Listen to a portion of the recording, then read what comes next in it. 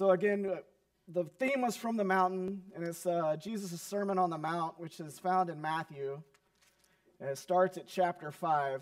And I just want to highlight the beginning of this wonderful sermon. I'm just going to break through some of these passages real quick and just kind of highlight some of what God was teaching, not only those that were gathered on the mountain over 2,000 years ago, but those that were gathered in Kansas City a couple weeks ago. Jesus' Sermon on the Mount. And one of the hardest things in life is admitting sometimes that you need help. Admitting you need help. And the main reason for this is our pride or our self-centeredness will not readily allow us to seek help from external sources. So we try things like faking it until we make it, or the false social concept of trying to live our truth, whatever that really means, or do what makes you happy. Unfortunately for us, oftentimes the making it, our truth, whatever that might be, or doing what makes us happy in the moment, never fully turns out well for us in the long run, and we fall short and into further hurt and heartbreak. The serpent in the garden tricked Eve by falsely having her believe that she and Adam could have it all by pushing that narrative of self-centeredness. Live your truth life, and by telling her that they could be like God with their eyes opened, that they could be the center of their story, and that they would need no help from or reliance on their Creator anymore, that they were sufficient apart from God, which of course is Satan's goal for all of us in this room and outside these walls. So with that as the backdrop, let's take a quick look at the Beatitudes that Jesus preached at the start of the Sermon on the Mount. This might look and sound like a weird way to start a sermon, the way he starts it, but right from the rip, Jesus is going to be turning societal norms and standard human thought on its head with great intention as he sets the stage for the remainder of his sermon and beyond that, his ministry. So let's take a look. This is Matthew 5, 1 through 11. Seeing the crowds, he went up on the mountain, and when he sat down, his disciples came to him. And he opened his mouth and taught them, saying, "Blessed are the poor in spirit, for theirs is the kingdom of heaven. Blessed are those who mourn, for they shall be comforted. Blessed are the meek, for they shall inherit the earth. Blessed are those who hunger and thirst for righteousness, for they shall be satisfied. Blessed are the merciful, for they shall receive mercy. Blessed are the pure in heart, for they shall see God. Blessed are the peacemakers, for they shall be called sons of God. Blessed are those who are persecuted for righteousness' sake, for theirs is the kingdom of heaven. Blessed are you when others revile you, persecute you, and utter all kinds of evil against you falsely on my account. Rejoice and be glad, for your reward is great in heaven. For so they persecuted the prophets who were before you." So he starts out, blessed are the poor in spirit. A person who is poor in spirit knows that their spirit is weak and insufficient, especially when it comes to salvation and their righteousness with God. This person knows that this need is met in the Lord and that the work of the Holy Spirit is fully sufficient. We are told that theirs is the kingdom of heaven. God meets us in the now and the not yet. We are redeemed through salvation in Jesus now and given a new spirit that comes with the blessed assurance of eternal treasure in the not yet. Blessed are the poor in spirit. Blessed are those who mourn. Mourning means to feel deep sorrow, to show great concern, or to deplore some existing wrong. It applies that we are to live a life with that if we are to live a life with a higher calling that is bigger than ourselves, then we are to be sensitive, sympathetic, tenderhearted, and alert to the needs of others, but also be aware of our own sin and lack of obedience in the Lord. It's not simply about others doing good works. As we accept the gift of salvation, we must die to ourselves in order to live for Christ. And it is out of that redeemed life that we are able to love God and love others well. Jesus did not imply that mourning is about those who might have a morbid view of life, those who see the negatives first and think the worst always. He was speaking to people who were seeking to live fuller lives with God at the center. Jesus tells that if we die to ourselves, which does come with some mourning, because sometimes living for ourselves is fun in the moment, if we die to ourselves and begin to live for Him, we will be comforted. This is where we are able to find joy in the sorrow. Blessed are the meek. Meekness begins when we put our trust in God. Then because we trust Him, we commit our way to Him. We roll onto Him our anxieties, frustrations, our plans, our relationships, our jobs, and our health, and our households. And then we patiently and prayerfully wait for the Lord.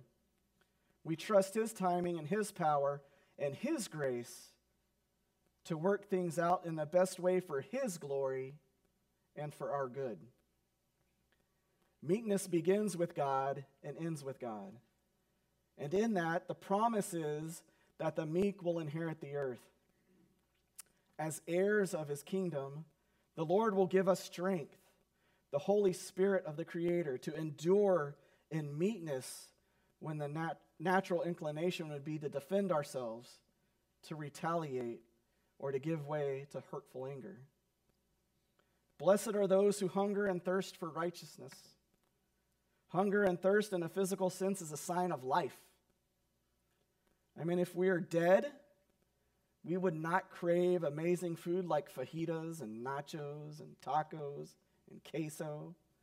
Maybe that's just me that craves those things. Or have a desire to drink an ice-cold Dr. Pepper. Now, the Bible teaches that our soul must feed on the things of God, otherwise our heart will become hardened and our stubbornness will grow. Acts 28:27 quotes Isaiah the prophet saying, "For this people's heart has grown dull, and with their ears they can barely hear, and their eyes have closed." If we starve our soul from the things of God, we run the risk of losing all desire for God. And when that happens, we face not only a physical death, but an eternal spiritual death. Therefore, we must hunger and thirst for a right relationship with God.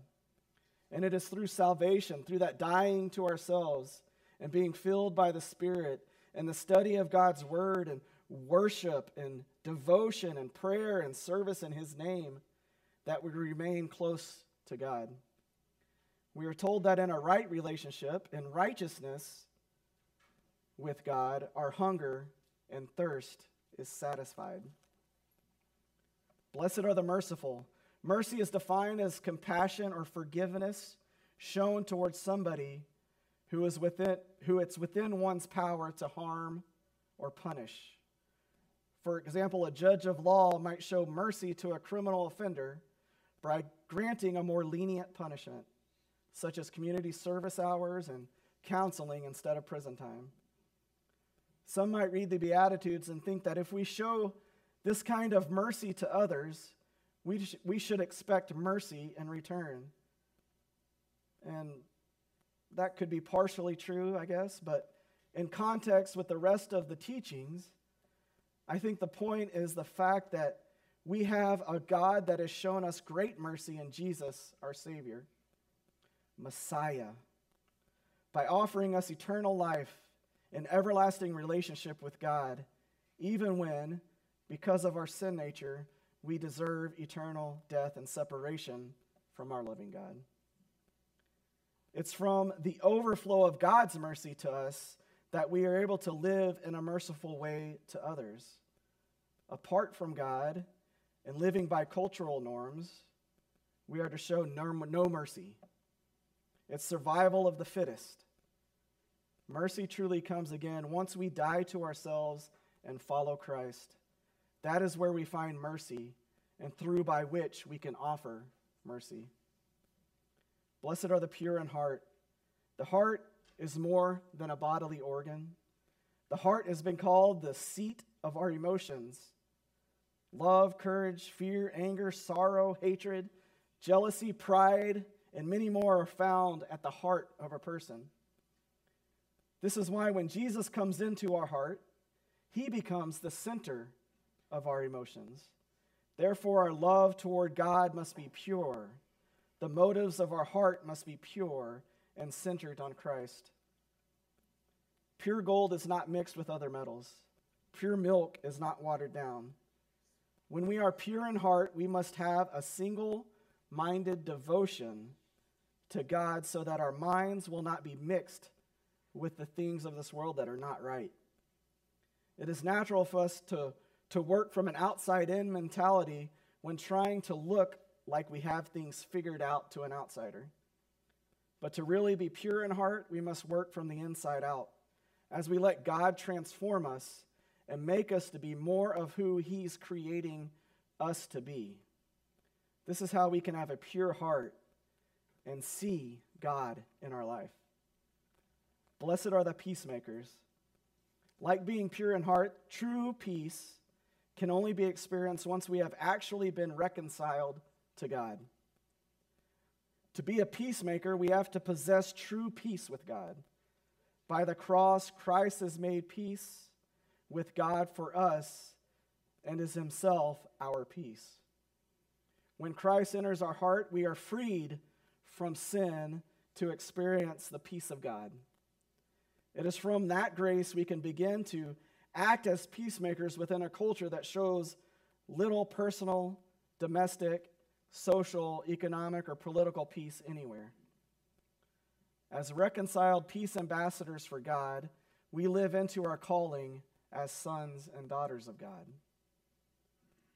Blessed are those who are persecuted for righteousness' sake. The first part of the Beatitudes describe our life as God meets our needs with grace, mercy, and love through the blessing that is salvation in Jesus.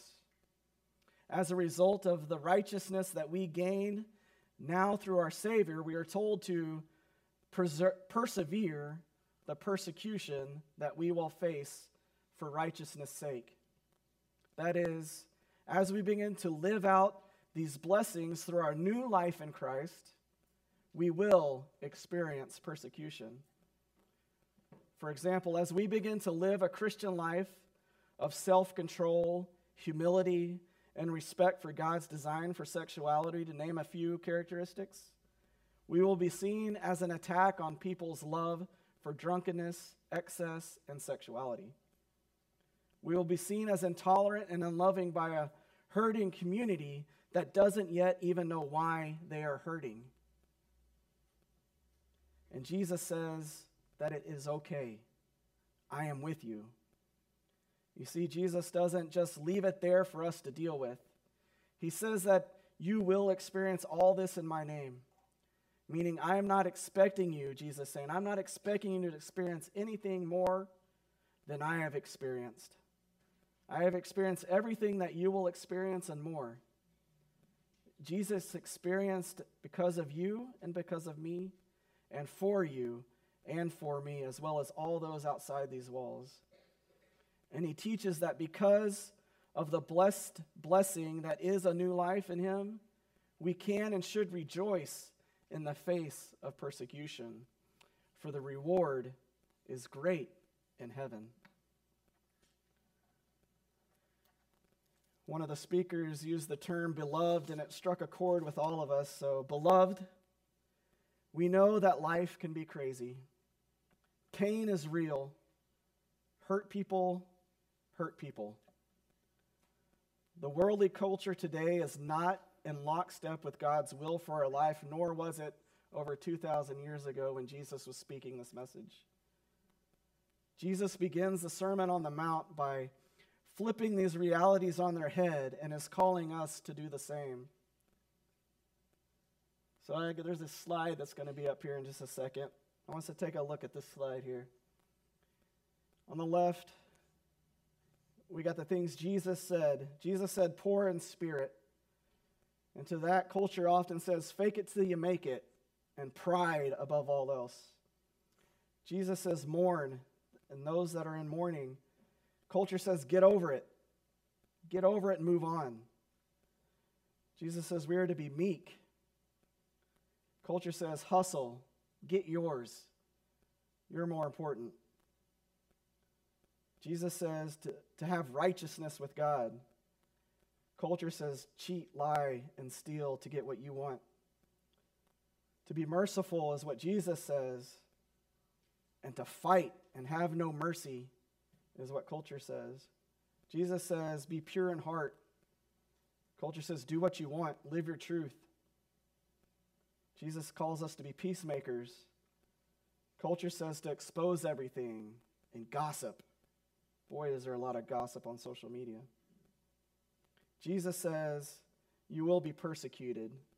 And culture says if you're persecuted, you're weak. As we read and study the Beatitudes, we come to understand that blessing, like somebody said, doesn't come from our circumstances. Our yesterday doesn't get to define our tomorrow when it comes to a new life in Jesus. Jesus wants you, me, and all with ears to hear to know this. We are blessed because of who he is. It is thanks to Jesus we are met and blessed in the here and now through salvation, and met in the not yet as we look forward to the blessed promise of a great reward in heaven. Let's pray. Father, we just give you thanks for opportunities like Challenge. We give you thanks for opportunities to worship in places like Arthur Evangelical Free Church here in Arthur, Iowa. We give you thanks for the work that you're doing within the church and through the church. And God, we just ask that you help us to fully commit to trying to learn what it means to be a follower of Jesus amidst a culture that is often hostile to your ways. Help us to understand your Sermon on the Mount and that it starts with a call to live a life for you, a call to die to ourselves. And then in that call, there is this new life through salvation that we're given, and we're told that we will not only have life, but have it abundantly with you, God. So thank you for being our God, the creator of all things. Thank you for Jesus Christ, our Savior, Messiah. And thank you for the Holy Spirit that dwells within and transforms us from the inside out, helping us to put you at the center of our heart. God, we thank you, and we lift your name up in prayer. Amen. Let's all